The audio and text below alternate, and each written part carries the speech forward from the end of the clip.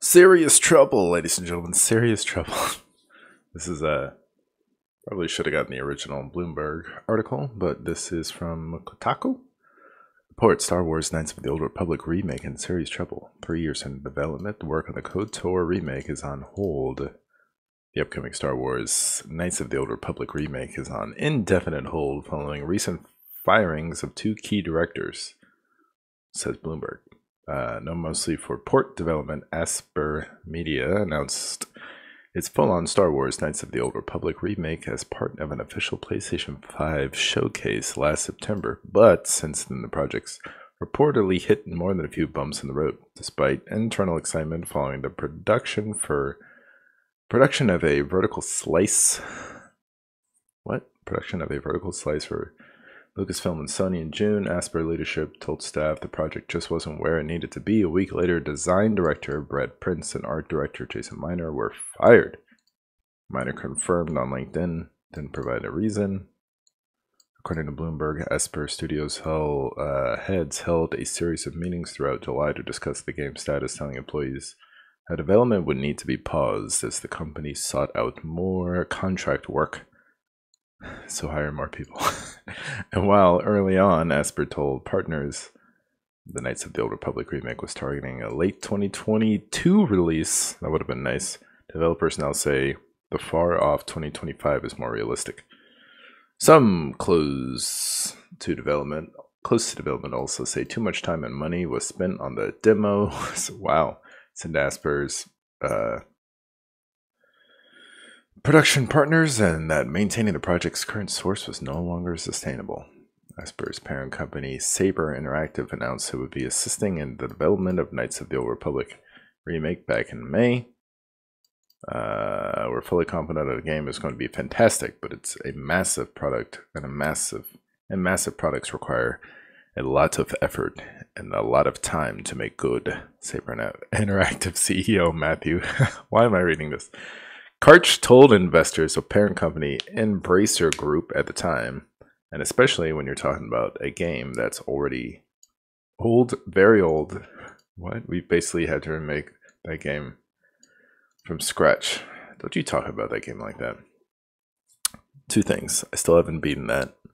Secondly, this gives me time to beat it before this comes out in the next 3 years. But, so, I forget my... I know I made a video before, but I think there was some hubbub about someone at the top, one of those people that is not, according to her Twitter, is not really a fan or mocked the fans or something, and they were put in a position for this game. Don't know why they would do that. Second of all, so I haven't finished it. Every organism that has played this game has raved about the storyline. If it's good, if it's so good, all fans want, all we want, just do a reskin. Why not? Don't tell me you need to add things to it, because we don't need that. Look at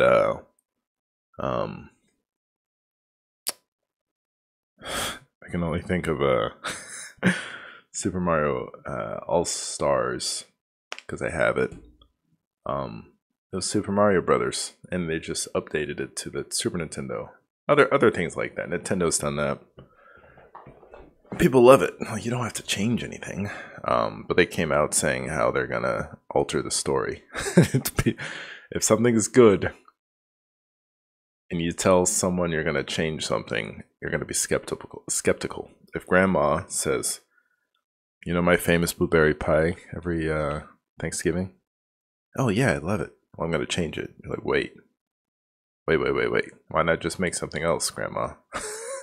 This conversation's weird. Anyway. Yeah, I think original fans were not happy about all that stuff before. Now it's getting, I thought it was canceled, but delayed. I guess like this year would have been great, but a push back into 3 more years is pretty drastic. So I don't know. Let me know what you think. Is it better for it to just be scrapped? Maybe. Or are you looking forward to a delay? I don't know. I don't feel like if they actually delay it and come out later, I don't think that's gonna improve anything if they've talked about it the way they have. So that's it. Thanks for watching. Bye bye.